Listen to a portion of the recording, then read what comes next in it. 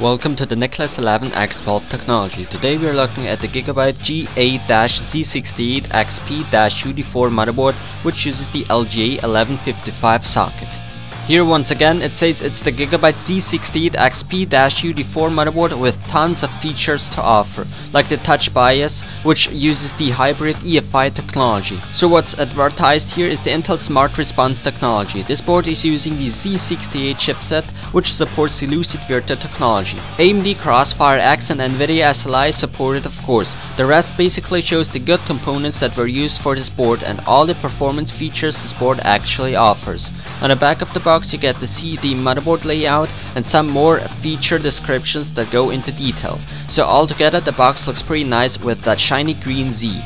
Inside of the box you find the I/O shield, which is black and color coordinated.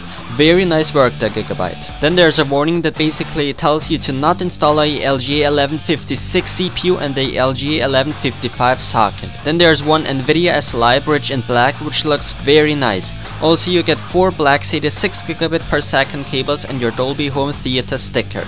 Of course there's the manual with the drivers inside.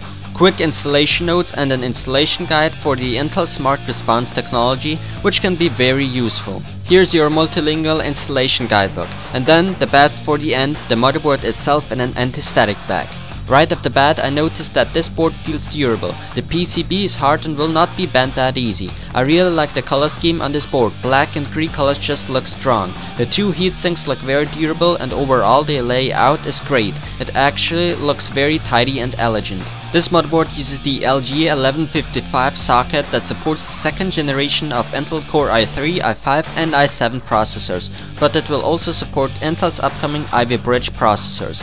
Also the board has a 16-phase power design, which is great and should be very precise.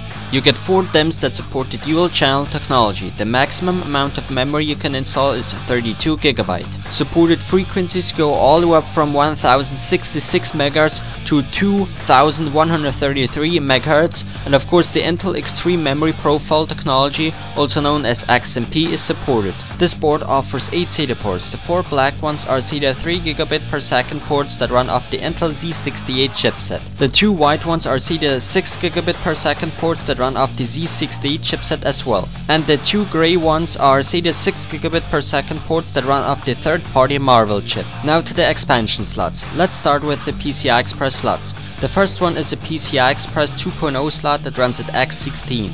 Then the second one is a PCI Express 2.0 slot as well, but it runs at X8. When using Crossfire or SLI, both slots will run at X8. Then there also are 2 PCI Express 2.0 X1 slots. And lastly, the 2 standard PCI slots. Now to the headers. Right here's the color coordinated front panel header. Then the TPM header, 1 USB 3.0 header and 3 USB 2.0 headers.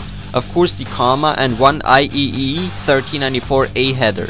Lastly, you got the PDIF Out and front panel HD audio headers. This motherboard features 2 BIOS chips that are located near the memory slots. So when flashing the BIOS and something goes wrong, the backup BIOS chip will automatically transfer the pre-installed BIOS back to the main BIOS chip and your motherboard is saved. So in my opinion, it's a great feature. Also, the onboard sound is delivered by the Realtek ALC889 audio codec, which works great and is almost as good as a sound card. The 24-pin power connector is right here in its ideal location, as well as the EATX 12V 8-pin power connector up there. This board offers 4 fan headers. The system fan 1 header is located up there near the 8-pin power connector. Then right here is the CPU fan header. The power fan header is near the 24-pin power connector, and the last one is the system fan 2 header, which is near the SATA ports. Now to the rear I/O. You get 1 PS2 combo port, 2 USB 2.0 ports, 1 Optical S PDIF Out and 1 Coaxial S PDIF Out port, 1 IEEE 1394A or 5-wire port, 1 USB 2.0 and 1 eSATA USB combo port. Then 2 more USB 2.0 ports and 1 eSATA 6 gigabit per second port. Right here are 2 USB 3.0 ports and underneath is the HDMI port. And 2 USB 2.0 ports and 1 gigabit LAN port. And lastly, the 6 8-channel audio jacks that are powered by the Realtek ALC889 audio codec. The VRMs will stay very cool with that heatsink that rests on top, connected with a heat pipe. The chipset will stay very cool as well. I really like the design of the heatsinks. It looks tidy, durable, and the color matches perfectly with the PCB and components. This motherboard boots up very quickly and doesn't dual or triple boot. This is the startup screen of the motherboard. Now I'd like to show you the BIOS. It isn't an UEFI BIOS, so there's no fancy graphical user interface, but it's an EFI BIOS. So it supports the latest standards. Nobody could actually say that this board doesn't have an EFI BIOS. It's just the user interface Gigabyte didn't change, which is okay in my opinion.